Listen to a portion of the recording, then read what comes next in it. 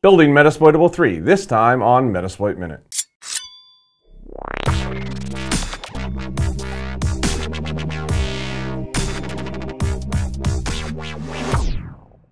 Metasploit Minute is brought to you by viewers like you. If you get value from the show and can spare just $1, please consider contributing at Metasploitminute.com. Hello and welcome to Metasploit Minute, the breakdown on breaking in. I'm your host Rob Fuller, but you can call me Mubix. Today we're going to be talking about Metasploitable 3, not 2, not Metasploitable Minute, not every other blooper that I've done before this right now, but today we're going to be talking about Metasploitable 3. So Metasploitable 3 is a virtual machine, just like Metasploitable 2 was, that you can host that is vulnerable to all kinds of things. They've built this in a great way that you can try out different exploits that are built into Metasploit and test your skills or just see what the output is.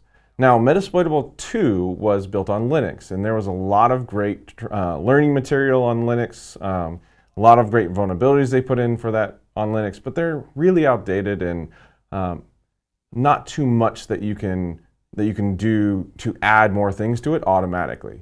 So what Rapid7 decided to do was make a buildable version that you can get from GitHub and add more vulnerabilities as time goes on and have it be built for you or built by you later on. So it's a really great setup that can grow as time goes on, or they can add more vulnerabilities to later on down the road without having to build a new VM, export it, and throw it on SourceForge because everyone trusts what's on SourceForge. So to get into this, we actually have to pull down a repository or github.com/rapid7/Metasploitable3. And if you've never used Git before, you just click on the little button that says clone or download, copy this off, do git clone, paste that in, and it starts pulling down the repo. Now we've already done that, so we're going to cancel that and type correctly and go into Metasploitable 3. Now to build this, you actually have to have some basic requirements. Now they're kind of steep. So if we go back over here and go down into the README, you have to have an OS compatible with the following things: VTX or AMD-V, which is basically virtualization.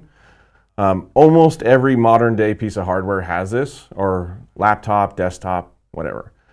You have to have 65 gigs of available space on the drive. I've actually done this without 65 gigs, with 40, or actually I think I did it with 30 sometime. So I don't know where this requirement comes from, but it's a safe number. Now the 4.5 gigs of RAM, that's actually something you need, because when it builds it, it's actually putting the virtual machine into a 4 gig of RAM setup. So the VM itself needs 4 gigs because it's running all of this vulnerable software, and it's Windows, and Windows is a memory hog. So when we go into this, we have to have all of these set up first. Now the next thing is the software requirements. The software requirements are Packer, Vagrant, the Vagrant Reload plugin, VirtualBox, and an internet connection. Now if you've cloned this, you probably have an internet connection. So the next things we have to work on is Packer, Vagrant, and Vagrant Reload. To get Vagrant, all you do is go to vagrantup.com, download this repository. Now there's a little caveat here, because if you go to the repository for whatever for whatever operating system you're running, there might be a version of Vagrant that's already there.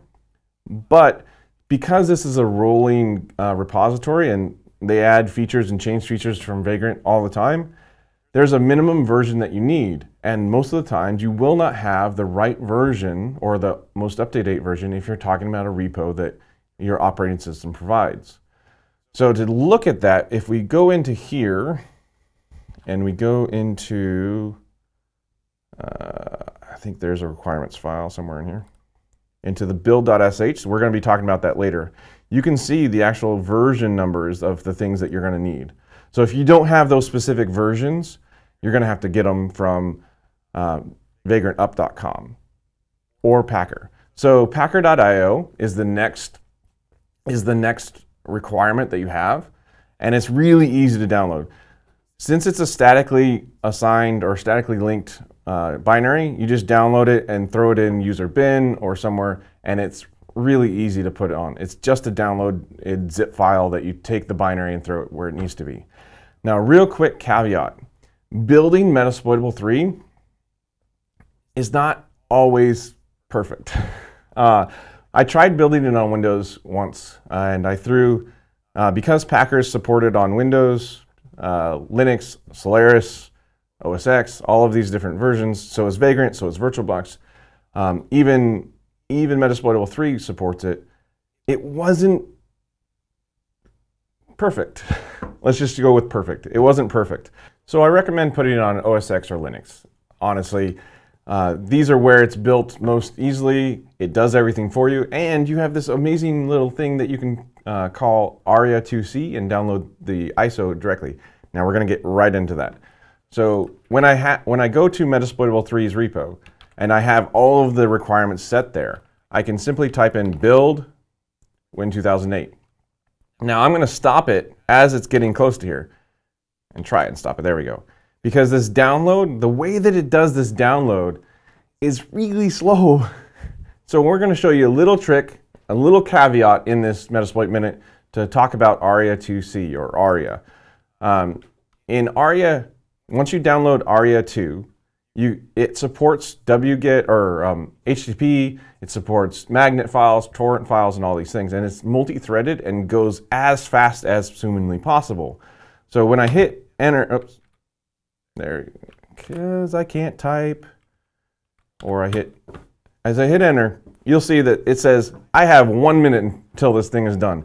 Now, we tried this on the same internet connection, and it was taking like 10 minutes. So I recommend doing this instead. Now, once that's downloaded, you can actually go into the Metasploitable 3 directory under ISO and put that file in there. We've already done that, and that makes this whole process go faster. The Metasploitable 3 build actually takes close to an hour or 2 hours to finish. It is doing all kinds of things from installing Chocolatey on Windows, and then the installations of different large things like Glassfish, Tomcat, Java, all kinds of vulnerable software. And we're going to be going into that and exploiting a lot of those things in the next episodes. But in this one, I just wanted to show you how to build it, some caveats, some of the things that were important for me when I was learning how to put this thing together. Oh, and I totally forgot one extra thing. This builds, and especially when you're a trainer. So I teach a class at Black Hat, and I thought, hey, I'm going to give Metasploitable 3 to everyone. I threw it out there as an OVF file because that's what it ends up as. And everyone tried it, and everyone who had VMware was like, this is not working, it's not starting, it's not doing anything. Come to find out, the OVF file is in Windows-based OVFs, it's very centric on what's built for. So the VirtualBox build only worked in VirtualBox. Then with Metasploitable 3, you actually have the ability to specify and manually build a different provider. Down here in the README, it says VMware ISO. So to build that is the only way you're going to be able to build it for VMware, ESX, or anything like that. So that's all we have for today. Once you have the OVF file, it's pretty simple to start it up or throw it in VirtualBox anywhere you wish. So let me know what you think. Email me at msf@hack5.org and stay tuned to metasploitminute.com for more shows like these. Huge thanks to everyone for supporting the show. And if you'd like to directly support the show, go to patreon.com/Moovix. Every dollar goes towards making more shows like these just for you. I'm very grateful for all the support. So until next time, I'm Moovix, and I'll be hacking till the cows come home.